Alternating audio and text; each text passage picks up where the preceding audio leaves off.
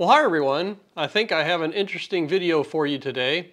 A lot of you have commented that you like the hands-on engineering videos related to my collection of deep foundation test data and how we analyze it. So I have another one of those here today, but it's an area that I haven't covered previously very much relative to our services. So I've got this project in the city of Kansas City, Missouri, and it's going to involve drilled shafts and driven pile, and I've covered testing of those types of foundations in past videos. But also there was a scope item to do seismic refraction survey. So I'll get into what that is, why they want it done, explain how the data is collected, and go over the results that we obtained. It's quite interesting. So as I mentioned, this project is for a pedestrian bridge just north of the city market in Kansas City, Missouri. This is the location where we performed our testing, and this just gives you an idea where the job site is located relative to the Kansas City metropolitan area. So we did this work on Saturday, May 24th, Memorial Day weekend. The reason we did it on the weekend was that we didn't want nearby construction activity by the contractor generating vibrations that would interfere with our data collection. It would just create noise in essence. So we went there on Saturday and got some good results. All right, we're at a new job site, construction of a new pedestrian bridge adjacent to this roadway bridge. They've removed the superstructure already, and our job is to tell them how long the pile extend below the bottom of this pile cap. They're going to excavate around it so we have access to the top of the piles, and we'll do sonic echo testing at a later date once they have it exposed. So today we're using seismic refraction to determine the depth of the bedrock between these two bent locations. Okay, so I've done one, possibly two videos on sonic echo impulse response testing.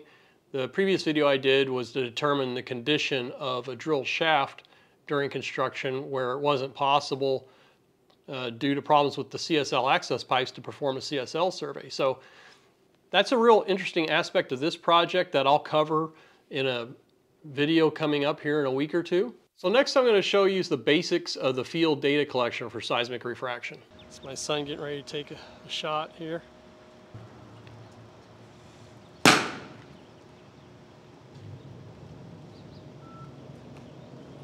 All right, so my son was lining up the strike plate.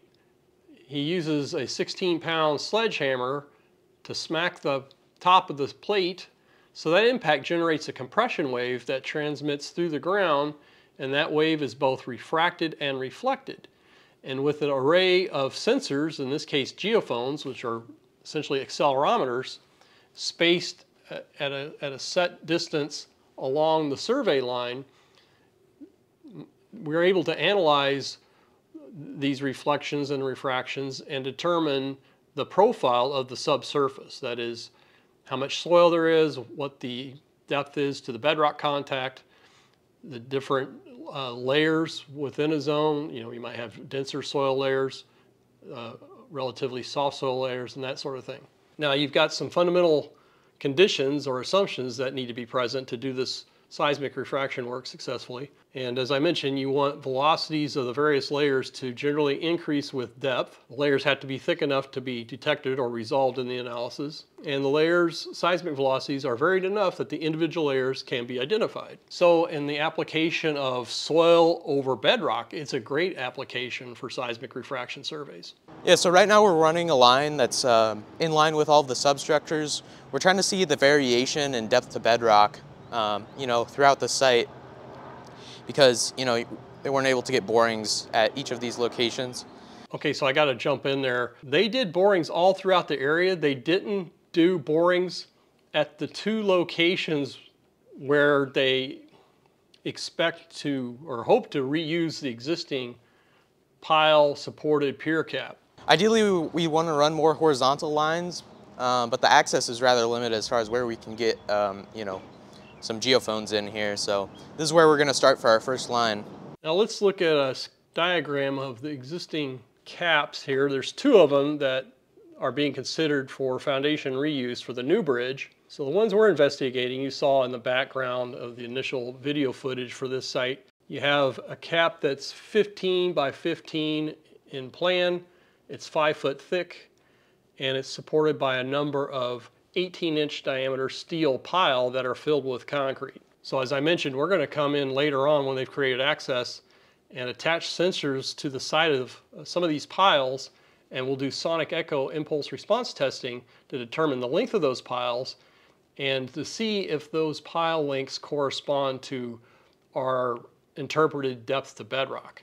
So obviously the designer here wants to confirm that the existing piling is in good condition and that it in fact extends to bedrock before they consider reusing them for the new bridge foundations. All right, let's run some more field footage. Okay, he's striking the plate, which sends a compression wave into the ground, and that wave reflects and refracts. He'll do a rather sophisticated computer analysis to get it all sorted out in terms of the depth to bedrock as well as the characteristics of the soil above the bedrock.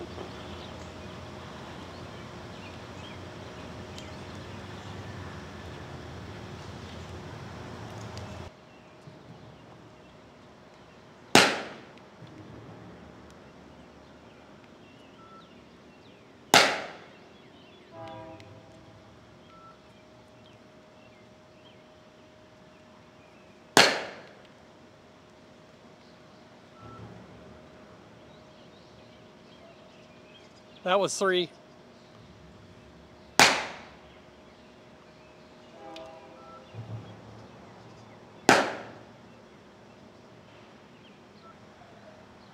Says stack 8.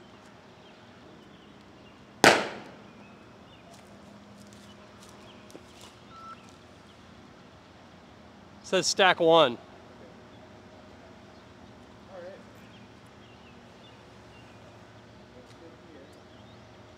So we're doing our strike location at a bit of an offset. You know, ideally you want to do it the offset that's about equal to the distance between the geophones.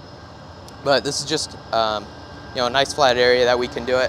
The reason why you want to offset your strikes is so as the wave propagates, you can have really clean first breaks. Again, he's carefully checking his data as he's collecting it. One day of field work equals another 2 or 3 days of analysis back in the office.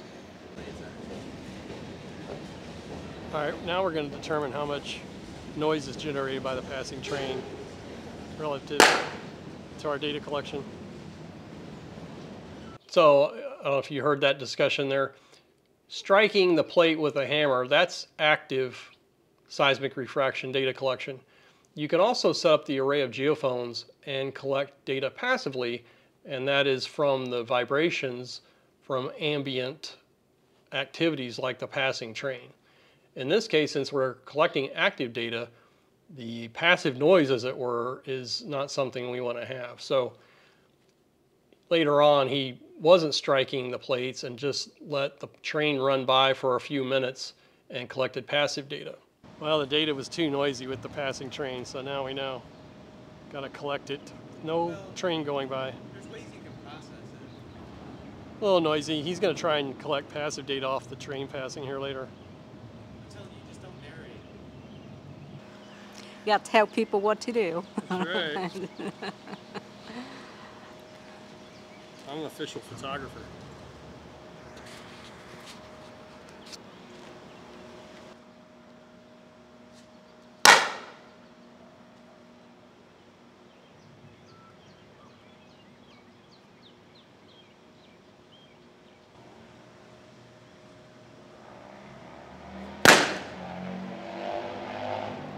In case you're wondering, the reason why I wasn't swinging the hammer is I'm on a 10-pound lift restriction following my abdominal surgery back in April. So normally I wouldn't let my wife swing the hammer, but we really needed her help. All right, and this is what the seismic refraction profile looked like. So on the left here, we have this high velocity layer. This is compression wave velocity. I think it's an old footing from a previous iteration of a bridge there. So we have to really ignore that. Out in the middle is the area between vents 3 and 4. And we can see that in general, the apparent transition between overlying soil and the top of weathered bedrock is at a depth of roughly 23 to 25 feet, which matches what the estimated depth of bedrock was based on interpolation from the adjacent borings. Again, those borings were rather widely spaced and in some cases didn't go all the way to the bedrock. So this is why they wanted to have this seismic refraction survey performed. My son also used a different type of analysis called MASW to analyze the data, and it produces an overall average transition between the overburdened soils, the compacted clays and gravelly soils overlying weathered bedrock at a depth of about 25 feet below ground surface. There's a great article, and again, I'll put links in the description to these sources of information, but MASW stands for multi-channel analysis of surface waves, and there are both active and passive methods for generating that data. And I'll just read a brief excerpt here. The conventional seismic approaches for near-surface investigation have usually been either high-resolution reflection or refraction surveys that deal with a depth range of a few tens to hundreds of meters, usually in the oil and gas realm. Seismic signals from these surveys consist of wavelength frequencies higher than 50 Hertz. The multi-channel analysis of surface waves, MASW method, deals with surface waves in the lower frequencies, that is 1 to 30 Hertz, and uses a much shallower depth range of investigation. That is a few to a few tens of meters.